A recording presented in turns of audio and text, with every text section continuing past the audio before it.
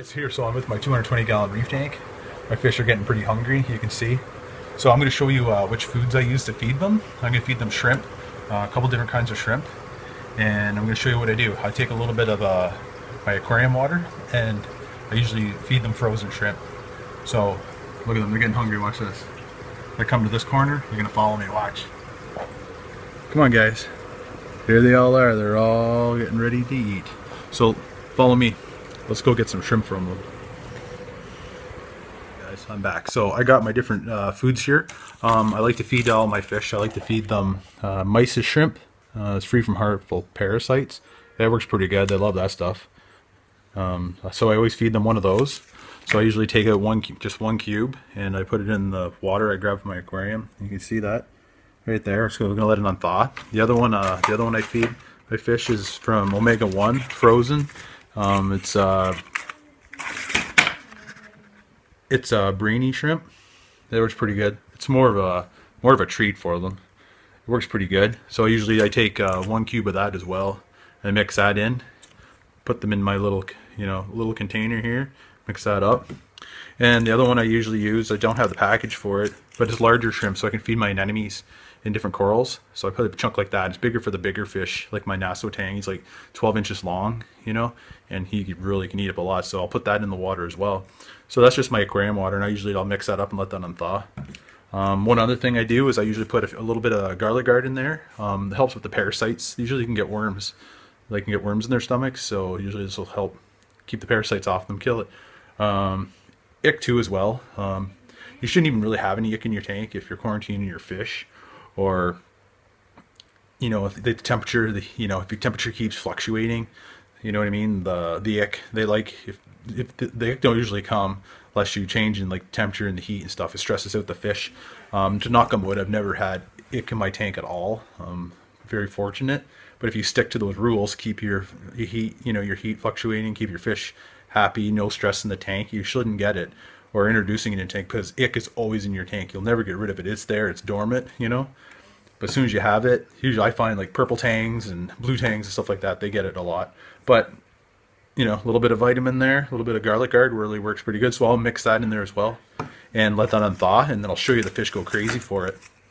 All right, guys, just give me a couple minutes here to get this. Here's my 220-gallon reef tank. So I just got all of my my fish food. It's all mixed up there. You can see she's all unthawed.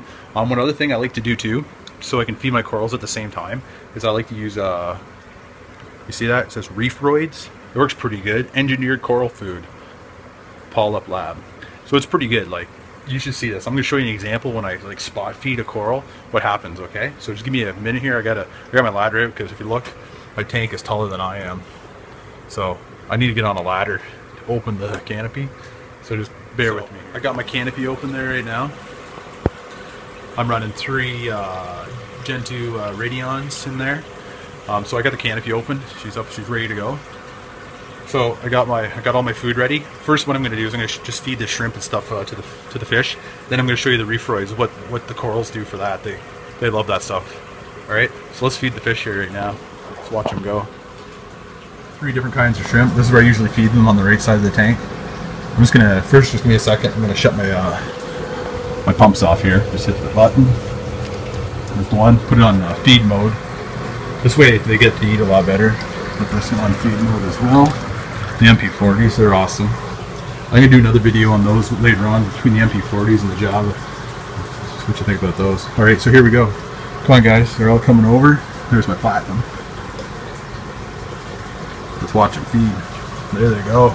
So that's 3 different kinds of shrimp. I sort of spooked them a bit. I don't think they like it as the camera's out. Stand back a little bit. Yeah, so the Gen 2s, I really like them. I used to have T5s, but I find the coral growth is getting pretty crazy. I think I spooked my fish here with the camera. Come on, guys. Oh yeah, I wanted to show you too. If you look here, my onyx clams they've been laying eggs. They lay eggs like every 3 weeks or whatever. And here's my anemone. No water's moving, so it's getting crazy. So let's dump some more food in here for them. Get the frenzy started. He's gonna hog it all up. Let me shut the light off in here. That might freak them out. Usually I don't have the light on in the room.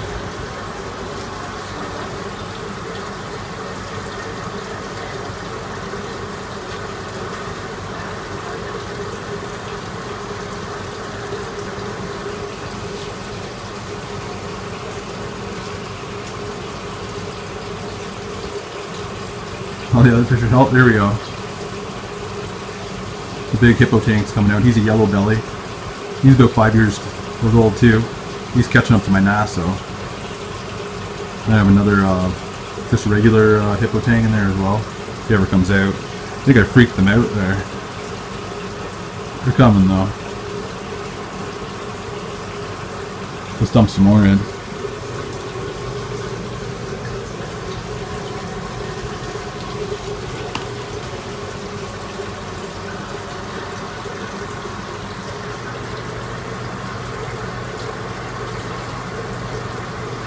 There you go. Everybody's starting to come out now. Everybody's happy. So you guys want to see what was under the hood a bit here. So yeah, I just got 3 Gen 2 Radions hooked to a Reef link. I showed you my other video. So then the one on the left is the one I changed the fan in my other video because it was overheating. It was blinking red. And I insulated my canopy a bit because here in Canada it's hard to keep the tank regulated back and forth. I got 2 400 watt heaters going on. So yeah, there we go. They're out and they're feeding.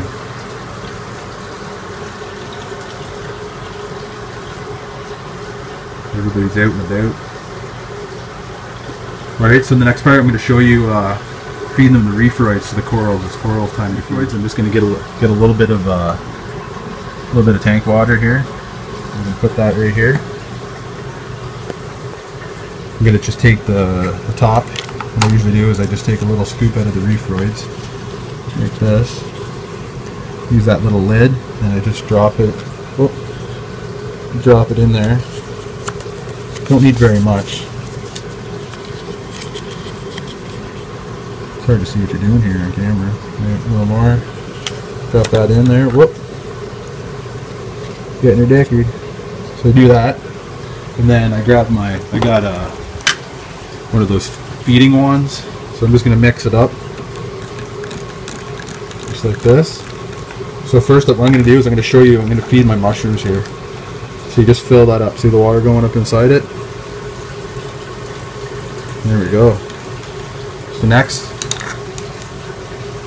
so I'm just going to put this into the tank, just like this. So I'm going to spot feed these mushrooms. This guy's, there was one, they've been splitting like crazy. So what I do is you just slowly feed them the reef roids here. See it? But watch.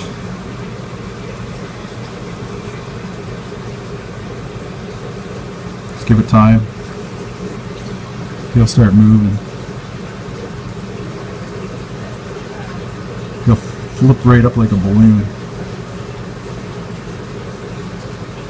Feed these guys too. Feed them all. They really brings out their colors, just the reef roids.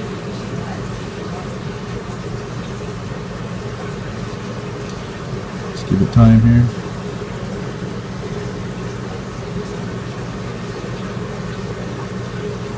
Right, I'm gonna get some more. Shoot that into there. Great. Go back in here again, pick up some more. Alright, I think he's soon gonna go. Let's go back in here. I think he's soon gonna start flipping. Watch this. Just put some more on there. Watch.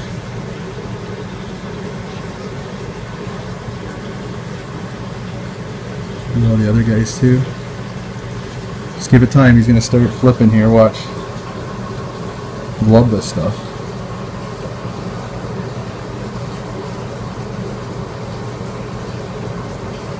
See him starting to move? That means he's starting to grab it. He's going to start feeding himself.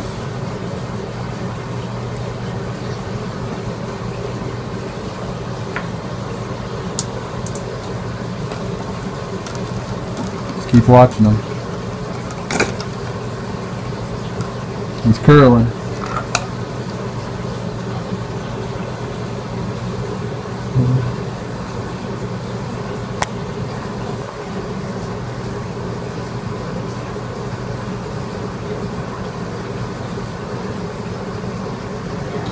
this guy's gonna go too any minute.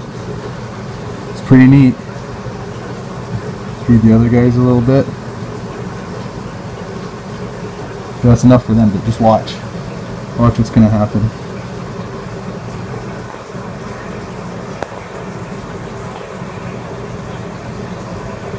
See them starting to fold over on each other?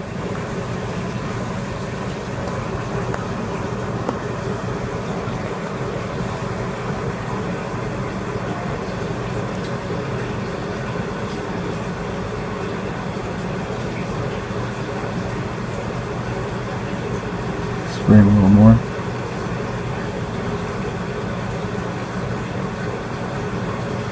So yeah, see that? How much they love that stuff?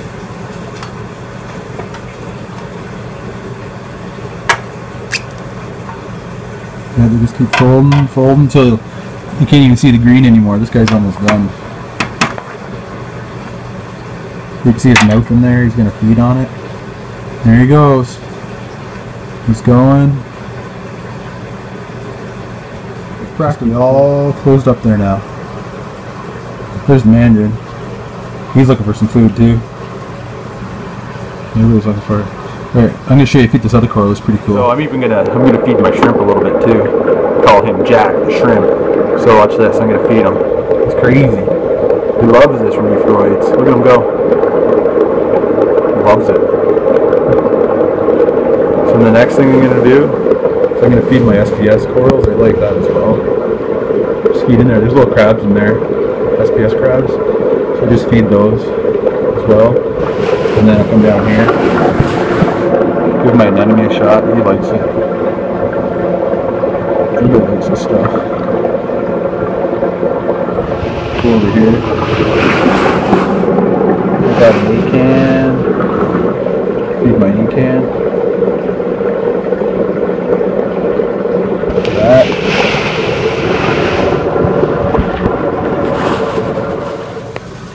And then I'd like to feed all my SPS corals as well. Feed all the polyps on them. And my Duncans. See them? Watch this. They're going to close right up as soon as they get the food. Yep.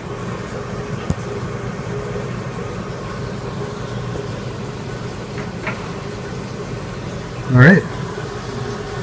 So that's how I spot feed my tank. I'm going to turn the pumps back on. So I have all that reef roids floating around in there so the corals can feed all night. It's very important for them to feed. So I turn those on. So I spot feed my corals and feed my fish. I have two MP40s here as well. There's the controller. And that's the MP40. I think they're the best pump out on the market you can get. Pretty good. I like those. So yeah, that's how I spot feed my tank. I find I get a lot of better coral growth and color on them all the time. So yeah, so if you like this video, subscribe, hit the like button. Plus I'm going to show you my sump and I'm going to show you all the different things on my tank I have. Alright guys, thanks for watching.